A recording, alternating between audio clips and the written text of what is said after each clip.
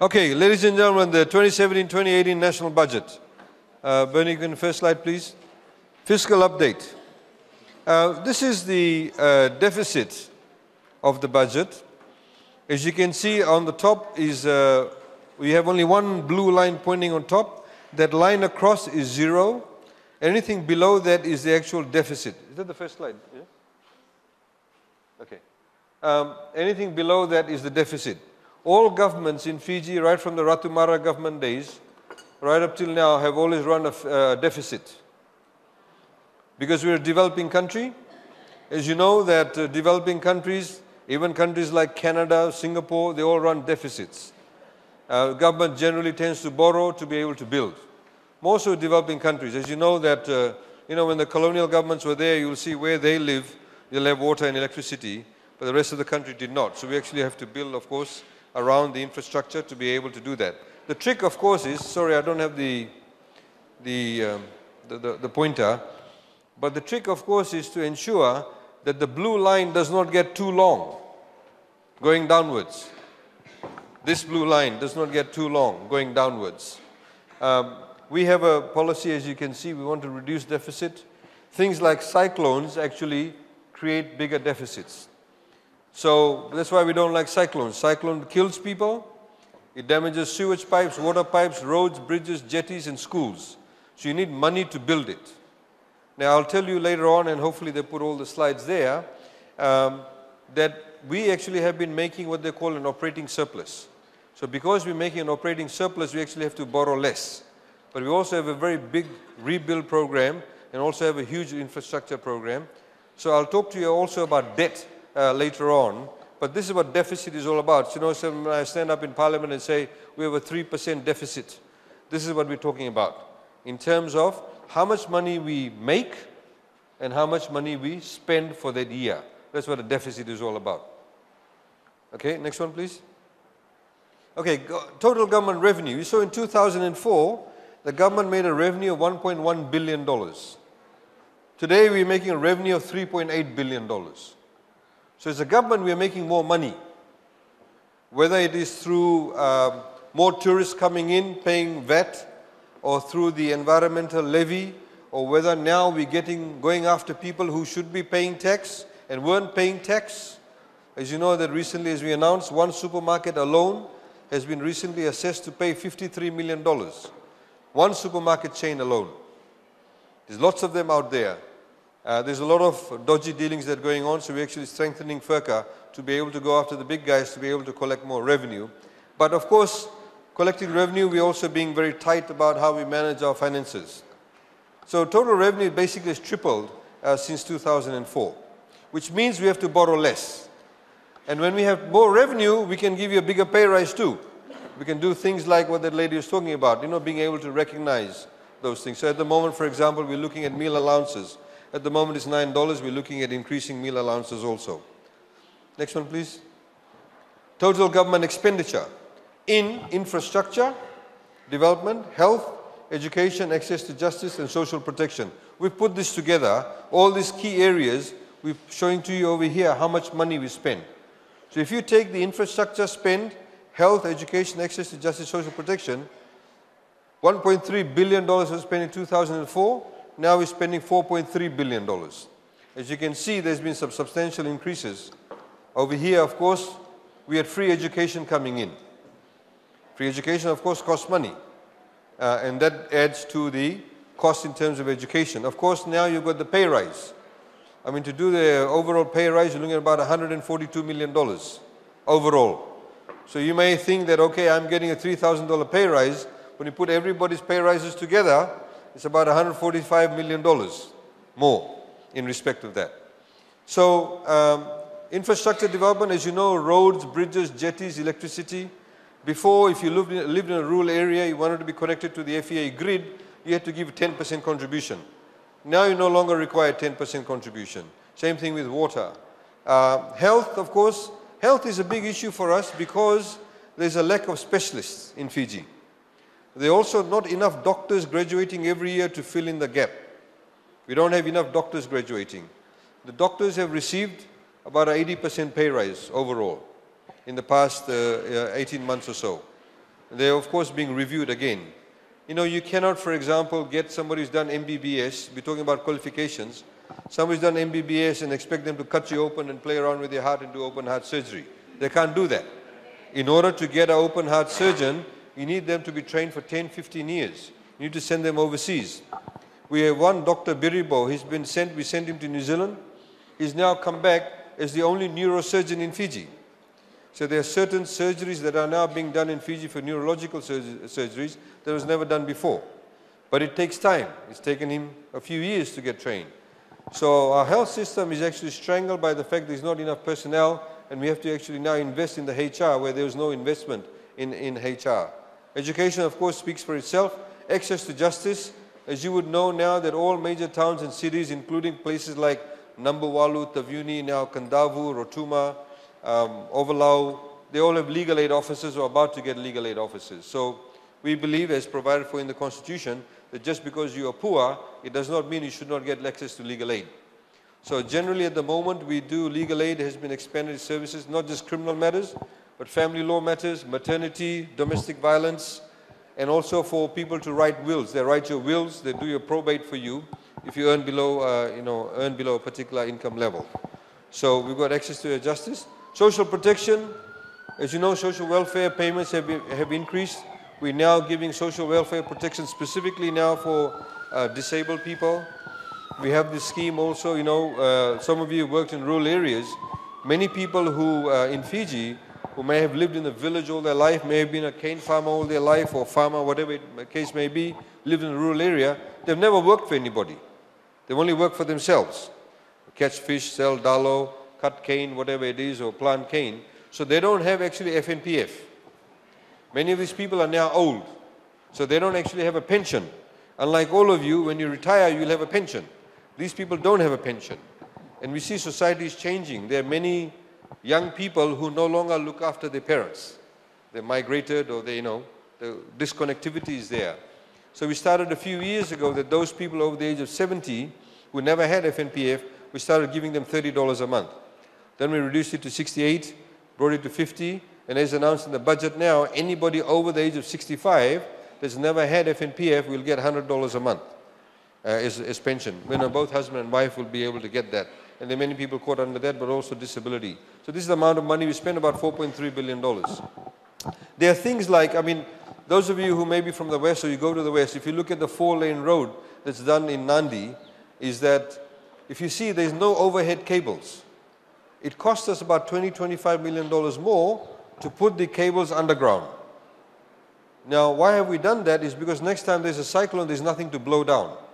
When we had Cyclone Winston, 6,000 kilometers of electrical cables went down. Now we put those poles up with the cables up. Next time there's a cyclone, it'll go down again. So this is what you call building resilience. There's also a common feature we found that most of the roads that were built in Fiji previously, you say this is the road, they put the water pipe underneath the road also. So the water pipes like in Suva is about 50 to 60 years old. Some of them actually used to have asbestos in it too. So when there's a water leakage, because the pipe has, you know, is old, and a lot more people are using it, there's pressure in the pipes, the joints expand, there's a water leakage, we don't know about it, but we say, hey, this road is not good, there's so many potholes. Then eventually you find out, so you dig up the road to fix up the pipe, but the road is not fixed. So what we've done with Nandi, the 4-lane road, we've taken out the water pipes, put it on the side of the road. Electrical cables, taken it from there, put it down there. It costs more money, but in the long term, it's cheaper. Because if you build now, it's a lot more cheaper to do it if you were to do it, you know, later on. So, you know, people talk about expenditure and infrastructure. Our argument is that if we spend it now, you don't have to do it later. So you spend less later. We've done a 4-lane road in Nandi. That can hold us now for the next 30 years. You know, there won't be that much traffic. Traffic is growing, but still, it'll cater for that.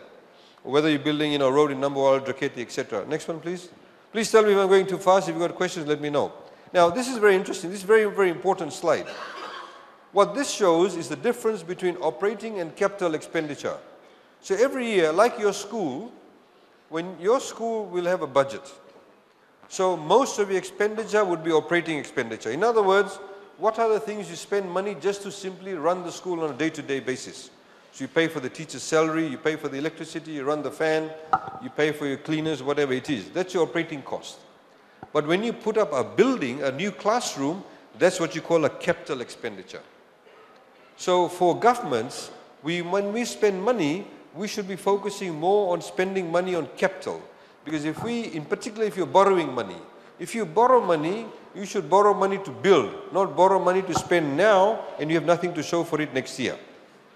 In the student budget consultations, I used to say to them, the example I used was that if we all decided now to have a big party at McDonald's and we go to ANZ and borrow money because we don't have any money and they give us a loan, we all go to McDonald's, spend the money, eat the burgers, drink the Coke or whatever it is. Next morning we wake up, the Coke and the burgers are gone, but the debt is still there.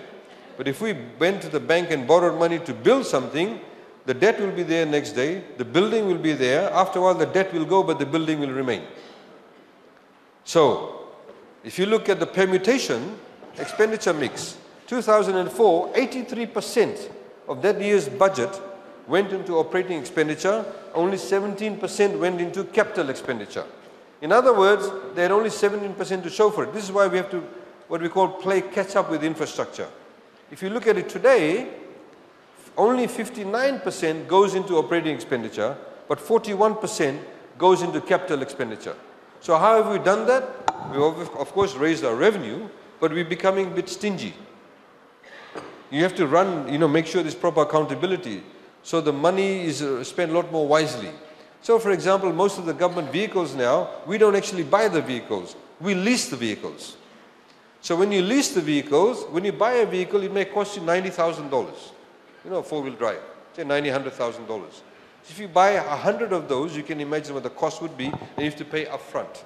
When you lease the vehicles, you pay about quarter of the price or less of that. You just pay it on a recurring basis. After 3 or 4 years, we return the vehicle, somebody buys a second-hand vehicle, and we get a new vehicle.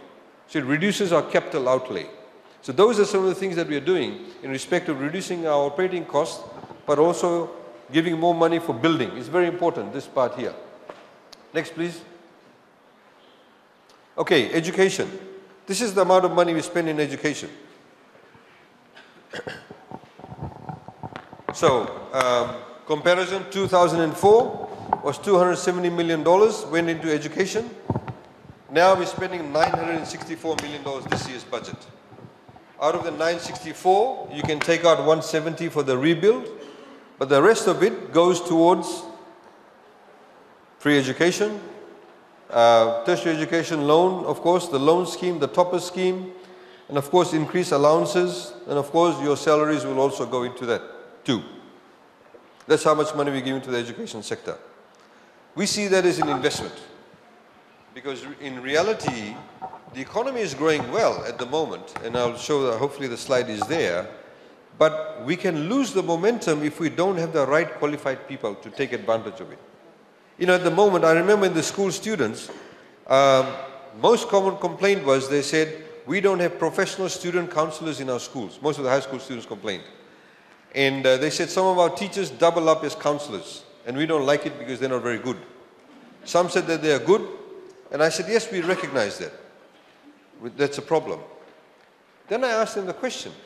I said, how many of you want to pursue professional counseling as a career? Nobody. Nobody put their hands up. Because you see, it's the value systems. No parent goes to their daughter or their son and says, I want you to become a professional counselor. They all say, I want you to become a doctor, lawyer, engineer, teacher, whatever it is. So we don't even have a speech therapist. There's only one speech therapist in Fiji at the Frank Hilton College or school. That's why we gave the Frank Hilton School about $800,000 or $900,000 this year for them to actually go to hospitals and make that intervention. Because when babies are born, they may have a speech impairment, they may have a hearing problem, but if you intervene at the right time, you could solve the problem. So the productive capacity of that individual increases.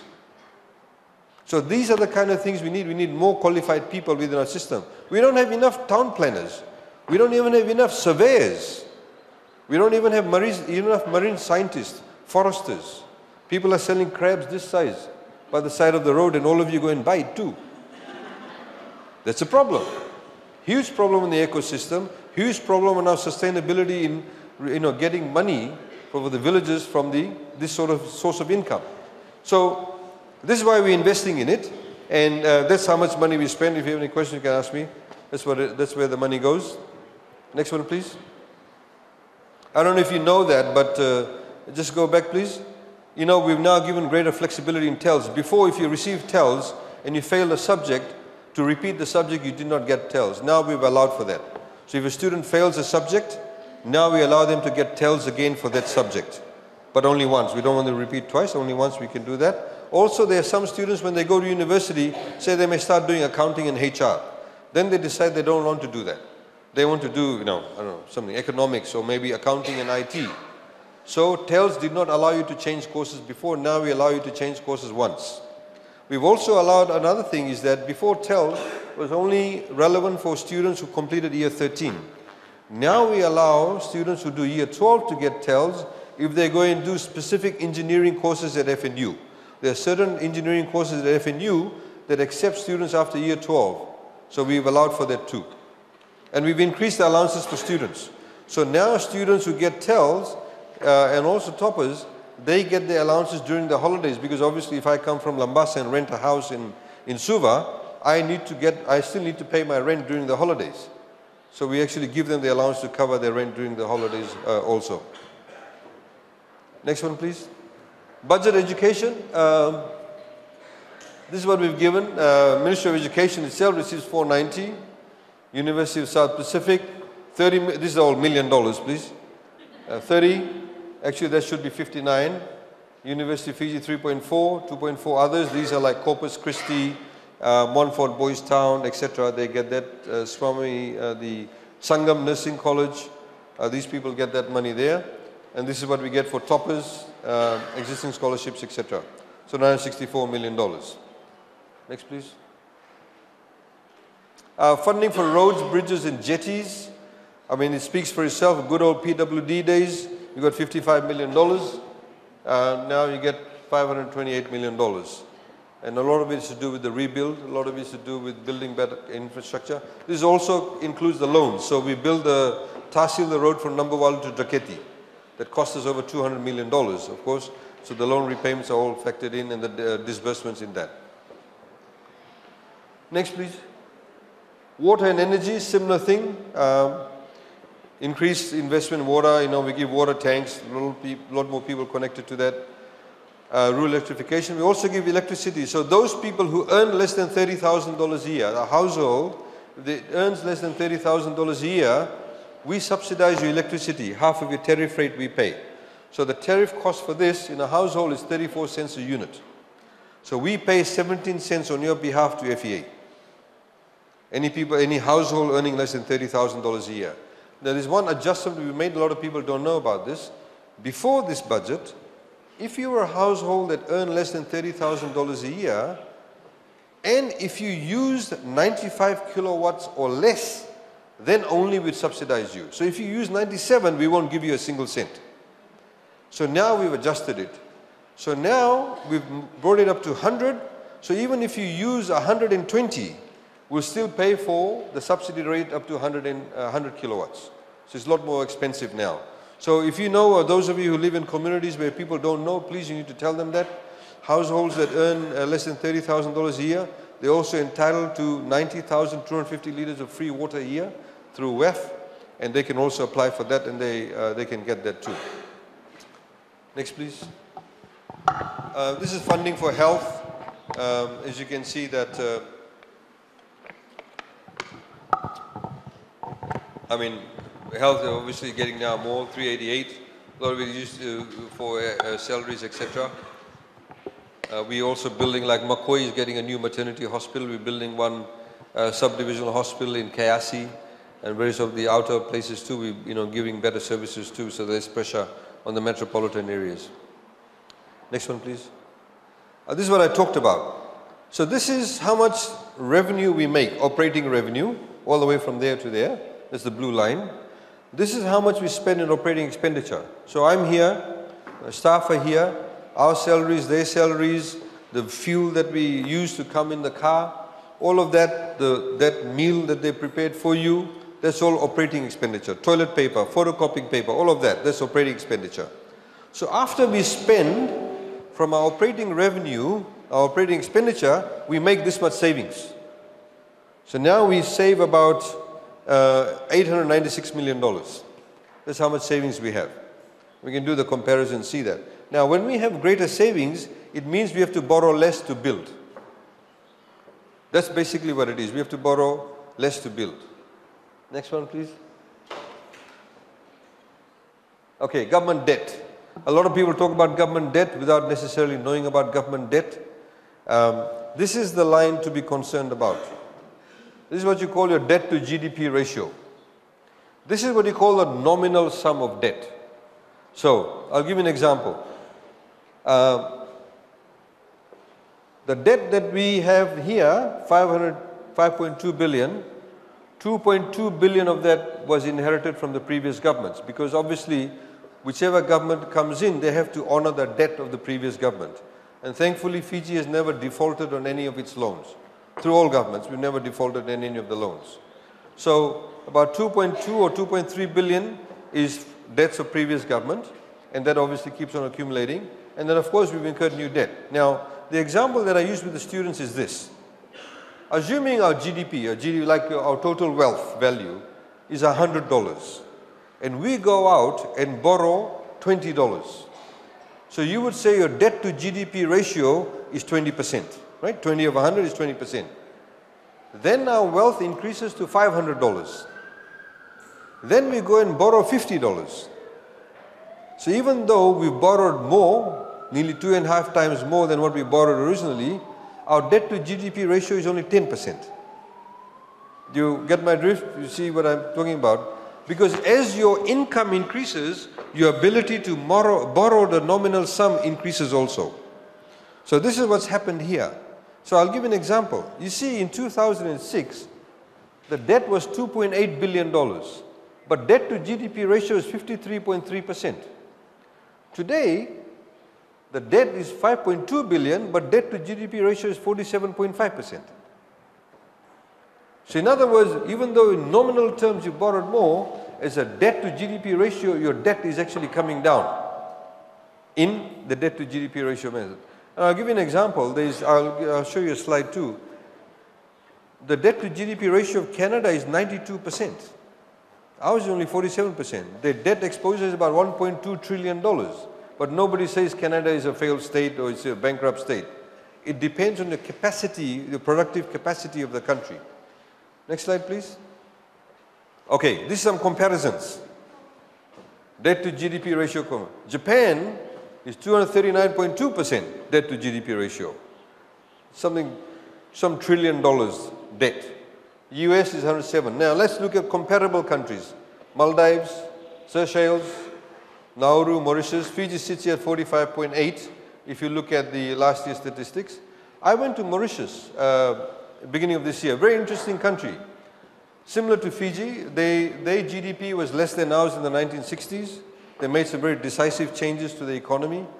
They also similarly, it was sugar-based country, but now all the sugarcane farms are only owned by 6 companies. In Fiji, we have small farmer holdings. They have only 6 companies that own all the sugarcane plantations.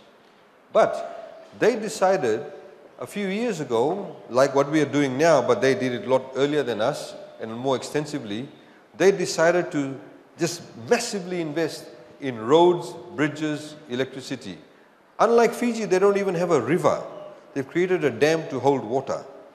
That's why Mauritius does not actually have any, it never had any indigenous people because nobody survived there.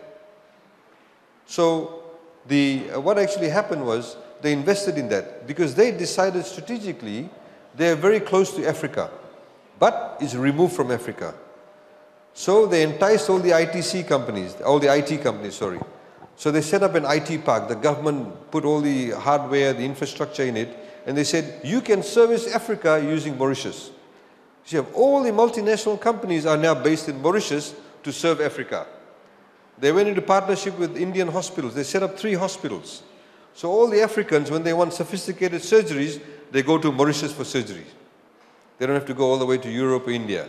That's how they position themselves. So their debt actually went up high. Their debt at the moment is about $6 billion US.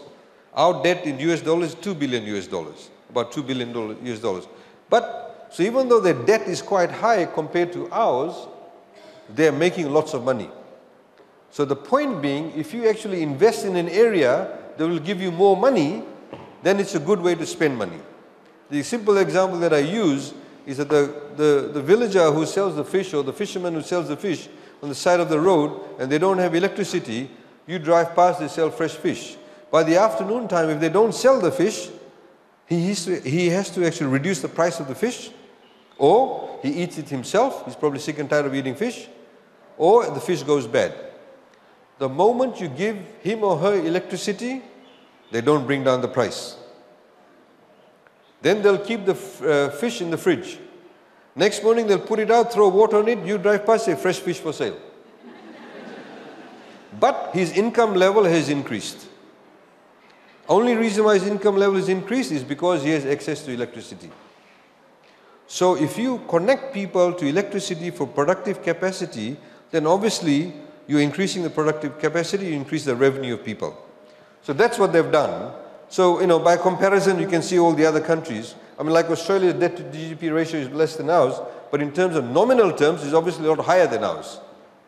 So ours is 2 billion, that'd be like, 20, 30 billion dollars. But debt to GDP ratio is lower. Next, please. Major revenue policies, what have we done? As we said, we've increased the income tax threshold from 16 to 30,000. This dividend tax is removed. This does not apply to you. We've changed the environmental levy. It used to be called environmental levy. It's now called the Environment and Climate Adaptation Levy, or called ECAL. So if you go and eat at some small cafeteria, you don't pay ECAL. But if you go and eat at a fancy restaurant in Denarau, you'll pay ECAL. If you go and watch a movie at Village 6 or live cinema, you'll pay ECAL. So it's targeted at what we call those areas that is not your day-to-day use. You hire a rental car, you'll pay ECAL, right? Because that's not your everyday. When you sit in a bus, you don't pay ECAL. When you go in, stay in a hotel, you'll pay ECAL. Now, one of the interesting things we've done with ECAL, we actually moved a new law, and we said that any money collected from ECAL, we have to only spend it in environmental and climate adaptation measures. But more so, now by law, we have compelled ourselves to make it public as to how that money has been spent. So we have to put out diagrams at the airport, etc., and give out public information where that money has gone to. So last year, under the environmental levy, we collected about $70 million. We expect to collect with ECAL about $85 to $90 million. As you would have seen in today's papers, a lot more tourists coming through. So the tourist also does not mind paying ECAL, because they say, I'm contributing to the environment. It's a psychological thing. So what we did was, last year the environmental levy was 6%. This time around it's 10%, but we've reduced the service turnover tax from 10 to 6. So it has actually a nil effect, but the tax rate remains the same. But we've given more money for that. Next one, please. I mean, these are some of the things that we've done. We've reduced duty on fabricated steel. There's a lot of construction going on. The construction industry in Fiji is very interesting at the moment. We have a shortage of skill sets in the tradespeople. We have construction companies now bringing in tradespeople from Bangladesh, from Philippines, from Indonesia. You'll see them on some of the work sites, because we don't have good tradespeople. Laying the tile over here is different to laying the tile, say, in a hotel. There's a shortage of people. We have welders in Suva, people who do welding, getting paid $16, $17 an hour. People who are laying bricks in construction sites are being paid $7, $8 an hour. I get so many complaints from construction companies saying, can you pass a law? I said, well, what's wrong? He said, I've hired these guys, they're laying bricks in my building, and then next day I came, they weren't there. I said, what happened? He said, oh, the guy down the road is paying them $1.50 more an hour. Because there's so much fluidity, because there's a shortage of people. Electricians are being paid $12, $13 an hour because of a huge demand. That's why the technical colleges are good for us. So we've actually reduced duty in many of these things to help the construction industry. All of this will relate to that. Next one, please. Again, we've done things for, I don't know if you want to know about taxi people, taxi drivers, bus operators. We've given them a number of concessions. In inter-island shipping, we want more maritime shipping. So zero rate of duty on spare parts for them, zero rate of duty on anybody wanting to bring a new vessel in. These are the kind of things that we're doing, unlocking. So, things like with taxi permits. I know some teachers have taxi permits. So, at the moment, so what we've made the announcement, if you have a taxi permit from the 1st of October, you automatically get a taxi permit for 10 years. Automatically. Because at the moment, you only get a taxi permit for 3 years. Now, you don't know whether it'll get renewed or not. So, if I am a taxi driver, a taxi owner, permit holder, I want to go and buy a new vehicle. Normally, the bank gives me a loan, it's for 5 years. Why should I invest in a vehicle for 5 years when my taxi permit is only for 3 years? That's why you see a lot of old taxis running around, because nobody wants to buy a new vehicle. Of course, with the duty reduction, it's helped. So now, those taxi permits I get for 10 years, so I can invest. Those taxi permits now, I can buy and sell in the market. So I come to this lady here, so I got a taxi permit, you want to buy it? How much you want to give it me? I can sell it to her. So overnight, I've got an asset. I can also, if I go to the bank, I can use my taxi permit as collateral, as mortgage. So if I don't do the loan repayment, the bank can seize my permit and auction it, or mortgage sale it. So suddenly, people, you'll find a lot more investment going in. Similarly, we've done with minibuses and also the omnibuses, the big buses. You see, those of you who live in Suva will complain that to travel at peak hour period from Nasino to Suva can take you an hour and a half. A lot more cars. Cars have tripled in Fiji, the number of cars. You see cars everywhere. If you actually sit there and do a survey, you'll find most of the people driving from Nasino to Suva, there's only one person in the car. But it's seen as a sign of social mobility. People like to, my son has a car. My daughter has a car, because to own a car is a sign of social mobility. So people like to own a car, but we need to come to a stage where we need to make traveling by public transportation what I call sexy. The lawyers in my office who wear suits, you'll never see them on a bus. How many people in a suit do you see on the bus? Because they're a lawyer. They won't catch the bus, they'll go in a taxi. Right? Because you don't catch the bus. But the same lawyers, if you go to Sydney, lawyers catch the bus, they catch the train, they catch the ferry. So what we have to do, it's a 3-4 year program. We have to make public buses a lot more attractive. There's some buses that still has the tarpaulin. So the guy say, I'm in a suit, I'm wearing my high heel, how am I going to go in the bus with the tarpaulin? So if you fix up the buses, then it becomes more attractive. Then we'll have the 4-lane completed all the way from Nassori to Suva. You can then have dedicated bus lanes as you have overseas. When you go overseas in peak hour period, 6:30 a.m. till 9 a.m., this lane is only for buses. In some countries, they say only odd number cars can be driven on a day. So if I have an odd number car, my neighbor has an even number car, they jump in my car and we drive. Some countries have that. In New Delhi, you can't drive trucks during the day in the city precincts. You only can come at night. You too much emission, diesel or whatever. So people come up with new programs. So for us, we need to improve the quality of the public transportation, which is a 3-4 year program. So these are some of the reasons why we're making these changes. Next one, please. New parts for motor vehicle, reduce the duty, new engines, hybrid batteries, energy bars, sardines. We've huge focus. Last few budgets, we've been reducing the duty for babies. Anything to do with babies. We have got a young population. Remember, 69.4% of the population is below the age of 40. So obviously a lot more productive in more ways than one. So they'll have more babies. So we need to make it more attractive for them to be able to buy good things for their babies. These are the kind of changes that we are making and doing so. And also the other things. Next one. Is that it? That's it? This is just for the tourism sector. TVET training activities, you'll be interested to know. Next one, please. Microphones and all of that. Towels, because we want some places you go now, when you buy a towel, you wipe yourself, the water stays there, but the towel just slides off. The quality, we want to improve people's lives, the quality of their lives. So these are the kind of things we've been sort of changing around. And of course, tobacco and alcohol always goes up. It's gone up by 15% again. And also these sweetened and carbonated drinks. You can get all this information on this website. Please go to that, because in fact what we did was, this year we also, as last year, we've got a flyer on each ministry, the major expenditure. So you can actually print it out. So if you're doing some, with your students, you're doing some work, you can print out the flyers. So it's got the budget estimates. I don't have the budget, it's a big thick book that shows the expenditure, that's my budget address. There's a supplement, the budget flyers. It also has, for example, a flyer for Water Authority Fiji. Exactly where, which village, which community will get how many water tanks. It's all listed there. Where will the electricity get connected to? So you'll have, Sambulal's house will get connected. Wherever the house is, everything is stipulated there. So you'll know exactly where the electricity grid is going to.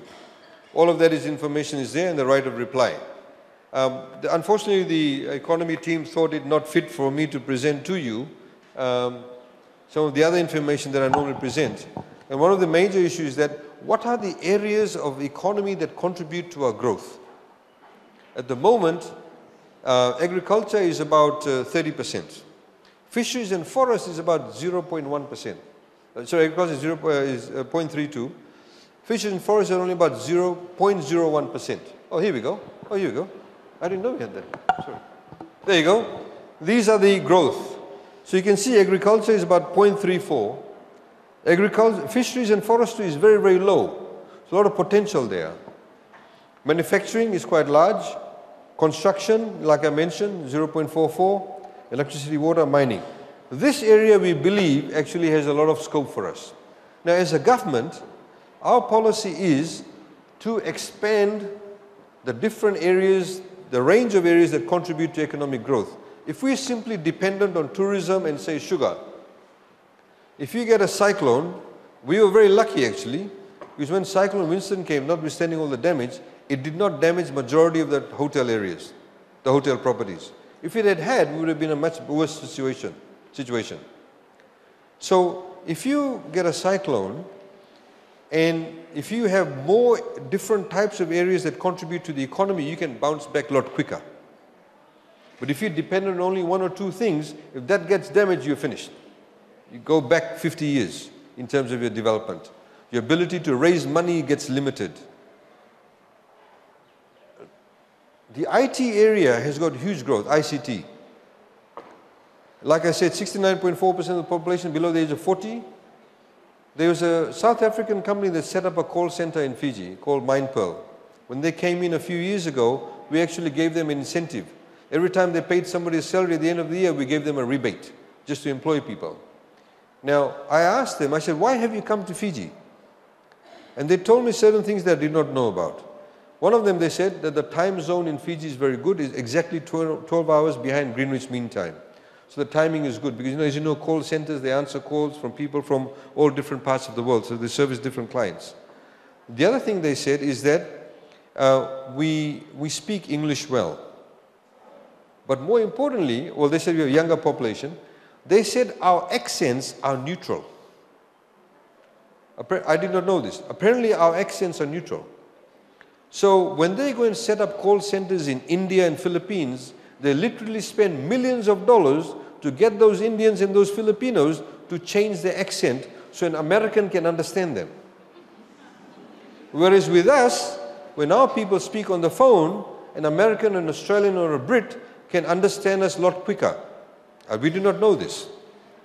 I just met a gentleman 3 weeks ago. They've set up a call center in what used to be called Dominion House, in Suva.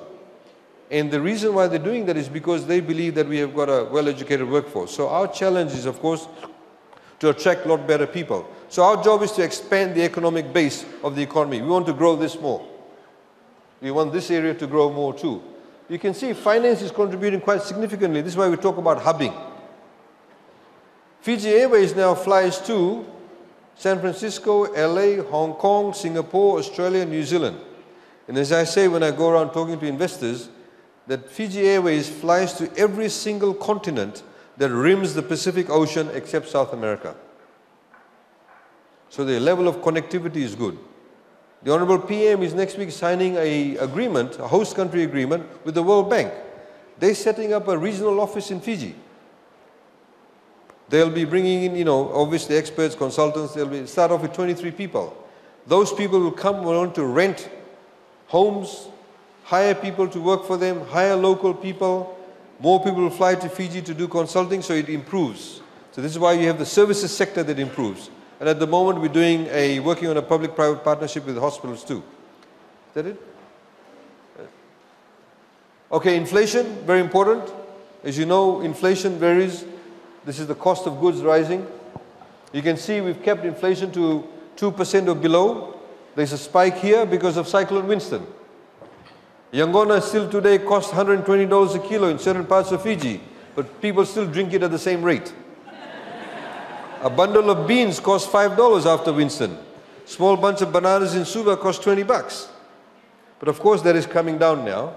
Beans are now being sold, a $1 bundle or whatever it is. So currently, inflation is fluctuating around about 2%. But these are the things that have an impact on inflation. This is very important, ladies and gentlemen. Foreign reserves.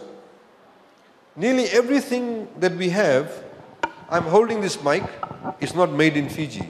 I'm wearing these shoes, it's not made in Fiji. The plastic chairs you're sitting on, maybe the mold is in Fiji, but the plastic comes from overseas. This fan comes from overseas. The lights come from overseas. The watch this lady is wearing comes from overseas. The gel she's using in her hair comes from overseas. The earring comes from overseas. So we have to trade. When these people trade with us, when we buy these goods and services, they don't sell it to us in Fijian dollars.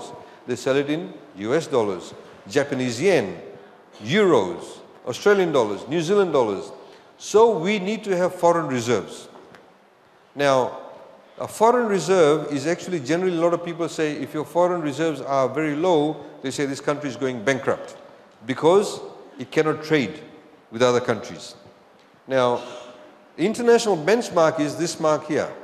This is the number of months. So they say you must have at least 4 months worth of foreign reserves to be seen as stable. Yes, international benchmark. You can see where we were in 2005. $549 million, 2.3 months worth of foreign reserves. Today we are sitting at $2.3 billion worth of foreign reserves and sitting at 5.8 months of foreign reserves. You can see how it's fluctuating. Even though it's 1.9, it's 5.9 months, 5.8, 2.3, because a lot more people are buying. We are spending a lot more. You go to Nakasi on a Saturday, you see how people are spending money at Roop's new place. There's so much spending going on, and most of the money that we are spending on, a lot of the stuff we buy are actually foreign made. So the foreign reserves, and again, when our foreign reserves are high, when we go and negotiate to borrow money, or when Fiji Airways goes and buys planes, when they negotiate with a banker from overseas, they look at this. So they can get better interest rates when your foreign reserves are high, because they know that these people can actually pay for it. And they have the currency to pay for it. Oh, funding for higher education. Yeah, sorry, this is the FNU specifically. USP is there, University of Fiji. This is the capital grant to FNU. We give capital grant to FNU. FNU Lambasa campus, 6 million. FNU Pacifica Dental Clinic. Nasinu campus. Maritime Academy, vet labs, hospitals, etc. So that's overall for that grant. This is the TELS one. If you want that information, you can get it, but this shows how much the students will now get. So before they were getting 433, now they'll get 6,600 semester student. Trimester-based students will receive $7,000 instead of $5,700 a trimester. We now no longer require guarantors. Those of you maybe in high schools. So we tell students now we no longer require guarantors. So irrespective of whatever income level, they can get the TELS, as long as they get a place in university. But we do require students, when they go overseas, to give some form of surety. We've had some students who've done TELS, they've got their qualifications, and they've taken off. They've migrated. So obviously we don't want that. So we don't need guarantors, but if people are going overseas, we need some form of surety for that. And as I said, they can upgrade. So if I start off with a certificate or diploma, I can continue to get TELS until I finish my degree. We don't give it for postgrad at the moment, something we are looking at in the future. Next one, please. This is the new one we've given. It's a startup allowance of $300. For those students who come from low-income families, when they finish their degree, we'll give them $300 for startup. So assuming I'm a student, I'm from Lambasa, I need to come for a job interview to Suva. They may not have enough money for the bus fare or the ferry fare or whatever it is. Or I may want to go for my job interview, I don't have a suit. So you give them some money. This is a startup for them. As I said to the students at USP the other day, we may give you the $300, you may go and drink beer and finish it all off in one night and have a big party. That's the level of responsibility they need to have, but we're investing only $300 in them, but after they finish the degree. Yep, that's it. That's it. And we started one new program that you need to understand, which is called YES, which is the Youth Entrepreneurship Scheme. If anybody, a students group of students finish their degree, they've got a nice idea, they've got a new idea for business innovation. We've got a team of private sector people chaired by the CEO of ANZ. Well, they'll assess them and they can give them grants up to $20,000 to start up their new business. I don't know how many of you know, but the M-Pesa, the program was actually written by a young man from Vanuatu. So there are many young people out there who may actually, we want to encourage them to become entrepreneurs. So we don't want them to just become what we call job seekers, we want them to become job creators also. Okay, so ladies and gentlemen, that's the budget. If you have any questions, let me know. But please feel free. I understand they've arranged lunch for you in takeaway containers, which is also made overseas. It's not made in Fiji, if you pay for. But thank you very much for coming today. I hope that provides clarification to many of the issues that were highlighted in the public space. But we've given you the email address. Maybe if you can put that up again, Bernie. If you have any issues, please email them to us. We'll address them to you. Please also tell your colleagues. We are in Singatoka tomorrow morning and Nosori tomorrow afternoon. And then we are in the next day. We are in Nandi in the morning, Lautoka midday, Ba in the afternoon, then Savu Savu in Lambasa on Friday. Thank you very much and I wish you a good day. Vinaka.